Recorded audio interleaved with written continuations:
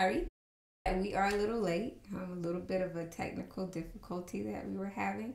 But I wanted to nonetheless get before you and talk to you about financial literacy for kids. So if you saw a little earlier when we tried to go live, you saw that I had like a little memoji going on, something fun for kids. Since we're going to be talking about financial literacy for kids for the entire week of July, or something around, right, kids and teens and even your college students. So hopefully tonight sets the tone, right? It sets the stage for how our talks are going to go throughout the month. So I want you all to get a pad and a piece of paper, take notes. I can't see like who is logging on, so please make sure that you are putting comments in the comment section below. If you have questions, we will be sure to revisit those and address those before the end of the live. And there's going to be some questions that I'm going to ask throughout the live as well, just to get some feedback on some more things maybe that you can share with us, maybe that I didn't cover as I'm going through tonight's live. So let's jump right in it, right? It's about how to talk to your kids about finances, right? Like that's what this live is about.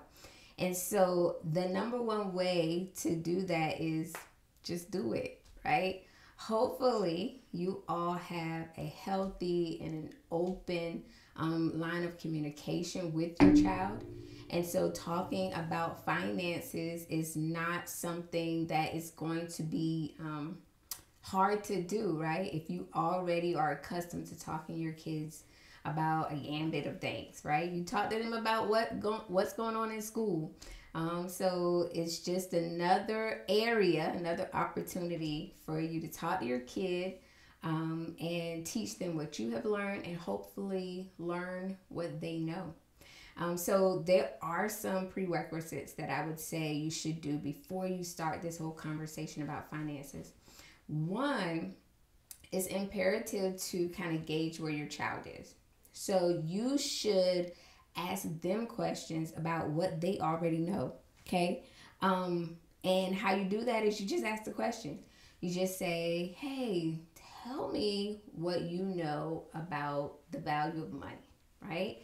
Or you may ask them, what do you think $100 can buy? It's good to kind of gauge what your child understands about money and the purpose of money, the ways they can use money, why money is required, right? Like those are the conversations that you want to start having with your child. So it's important that you do that like early on. I feel like the early on you have these conversations, the better off both you and your child will be. But definitely for your child. And then the second thing is like after you've gauged like kind of where they are in their financial literacy journey or their money journey, right? Then the next thing that you want to do is you want to create a space where they're open to ask questions, right? And that you're willing to give answers that are helpful and age appropriate, okay? So that's the key, is to make sure that the conversation is age appropriate. You don't want to lose them. I mean, like I have a 10-year-old, right? And I can't have a conversation with my 10-year-old about 401ks and mutual funds. Like I would totally lose her. She would have no idea what I was talking about. And I would like just lose her attention, and she would no longer be interested in talking about finances. So that is something that is important, right? After you learn what they know, you want to make sure that you are making it age appropriate, making the conversation age appropriate. So that's very important. That's key. Okay. And then what I would say is I know that with kids, they learn through repetition,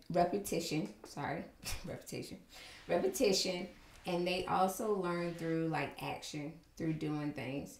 And so you want to make experiences like going to the grocery store, right? You want to make experiences like going to the bank. You want to make those routine things that you do that we take for granted. You want to make those learning opportunities for your child. And so that's a great time. Like when you're going to a grocery store, when I go to the grocery store, it's an event. Okay, so I have a coupon binder. So I cut my coupons on Sunday, put them all in binders in certain areas. I go through the grocery store, like the ads, so I can see who has what on sale. And I like to like double my savings. So I'll use the buy one get one sales, and then I'll use coupons on top of that. So I plan out my trip, and I'm not just buying stuff that I don't need. Like I'm buying stuff that we need for the home. But I like to have my family like see that I want them to see. Like mom plans out her grocery store visit. Mom clips coupons to save extra money. So it's all of those things are experiences, right? Routine things that we do that we take for granted that we can use as a teaching tool for our kids. So we can teach them about things like saving and budgeting, right? It's all a part of financial literacy. Another way that you can teach your child is through games. I know growing up, I played Monopoly all the time, and I hated it as a child because my mom was not the mom that took it easy on us, right? Like she was like, the real world won't take it easy on you, and I'm not taking it easy on you either. And so when we would play Monopoly, she would play just like she would be playing with an adult. And so we had to learn real quick, sink or swim, right? We had to learn real quick the rules of the game, and develop strategies so that we could win, right? And we didn't want her winning all the time. And so sometimes that meant like we would team up, right? You form these alliances, if you will, in Monopoly, so that you can win the game. And so that is a cool way to teach kids about finances. When you're thinking about Monopoly and you're thinking about moving around that board, it's all about acquiring property, right? It's all about, making sure that you have enough money so you can buy investment property, and then watching the board to make sure you're collecting what people owe you for the investment property, right? And so you want to absolutely use that opportunity to teach your kids. That's a teaching tool.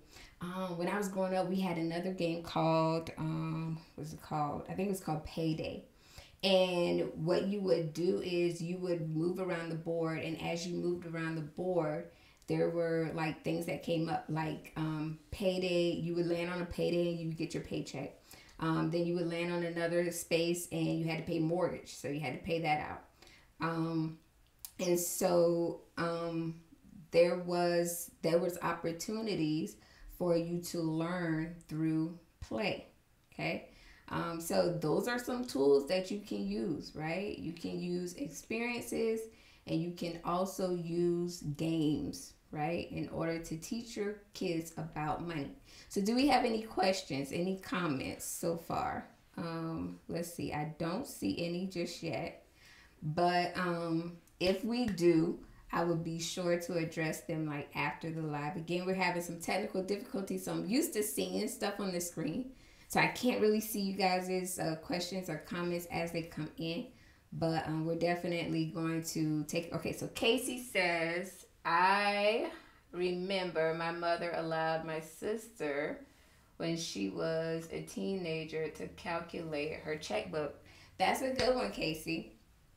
So calculate, like having a check register is absolutely something that I would suggest you teach your child at a young age. Most adults don't keep a check register, especially with all the apps and things that we have. I think we've gotten a way of writing things down on pieces of paper. But keeping a check register is absolutely vital. Like it's key to know at all times what you have in the bank. So that way you can create a budget, right? You can make sure that you're staying or living below your means, or you're not overspending, you're not overextending yourself. So That's a good point, Casey. I mean, absolutely. Show your kids how to, what a check register looks like, how to balance their checking account. It's absolutely a great tool that you can use. Um, Another tool that you can use are books, right? So there are some books that we're going to share during the live, or I should say after the live, that are kid appropriate, right? And so some are for younger kids, and then some will be for older kids. But it talks about things anywhere from earning money, investing, even talks about like having your own business. I read an article the other day. There was a 14-year-old boy who was actually writing a book so that he can earn passive income. Get this now, so that he can buy his first investment property. And I was like, that little baby made me proud. Like, that's the type of stuff that I aspire for my kids to do, right? And that's the type of stuff that I'm sure you aspire for your kids to do. Like, you want them to have the advantages that you did not have. And it wasn't because, there was lack of opportunity, but it's just because we didn't know. Because we weren't having conversations like this with our parents, more than likely, right? And so I stand by the last kind of teaching tool is experience. Experience sometimes is the best teacher. And so you have to be open and honest with your kids. Talk about your wins and definitely talk about your losses. When you do that, like it paints a picture for them that like nobody is perfect. This money thing it's a journey, right? Financial literacy is a journey, but you absolutely want to try to expose them to the mistakes that you made so that they don't make the same mistakes. There are two type of people in the world, okay? There are people that learn from their mistakes, and then there are people that learn from the mistakes of others. I kind of dabble in both. But there you have it. And so when you're talking to your kids about finances, you want to, tell them, hey, these are the mistakes I made. So I don't want you to make that same mistake. One thing that I told my son when he was going off to college, because I do have a son that's old enough to be in college, I said, hey, do what your mom did. Go to a community college to get your core credits, right? And then go to the college that you desire, maybe to get all of your focus credits, okay?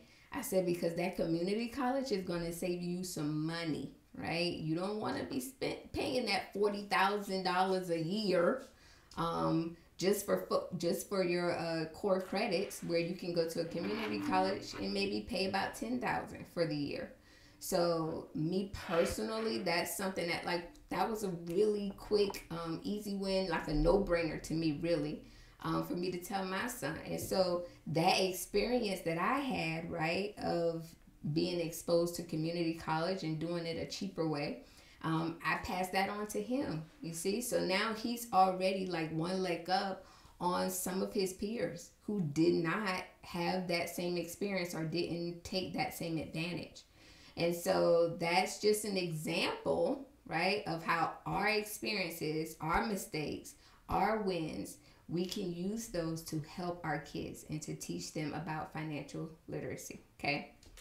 And so lastly, I just want to say, make sure that in any conversation you're having with your kids about finances, please make sure that you're open and honest.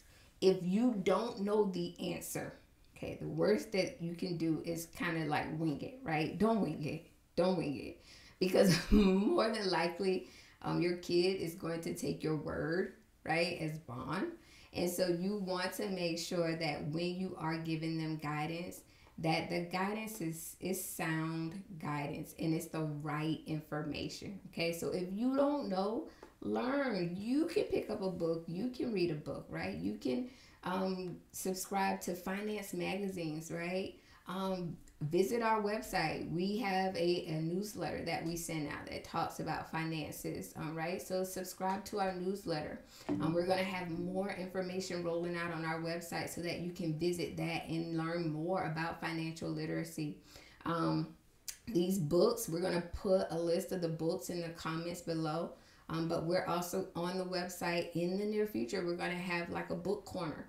so that you can see some of the books that I read about finances, right? And then some books that I, support for your kids as well. And so definitely don't just wing it. Please don't just wing it. There is a saying, right, about teaching a man to fish. So if you give a man a fish, he eats for a day. But if you teach a man to fish, he can eat for a lifetime. And so that's what you're doing with your kid, right? You're setting them up, especially when you don't wing it, when you do your research and you know what you're talking about. You're setting them up to win for a lifetime. You're setting them up to have a life that you dreamed of, okay? And it's possible. The thing about finances is the earlier you learn about it, right, the better off it works for you, okay? And so throughout the month we're gonna dive into these finances around kids, right? So we might be talking about a gambit of things that involve your kids or your teens or college students, because we definitely want to make you all more financially literate.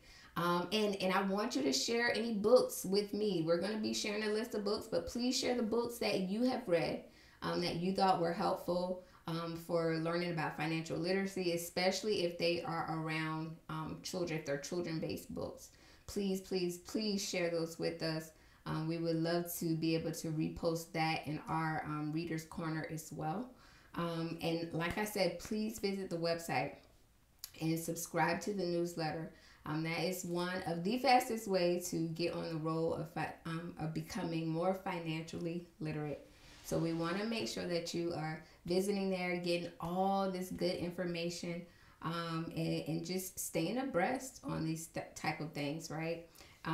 If you knew better, you do better, right? So that's a saying that I totally agree with.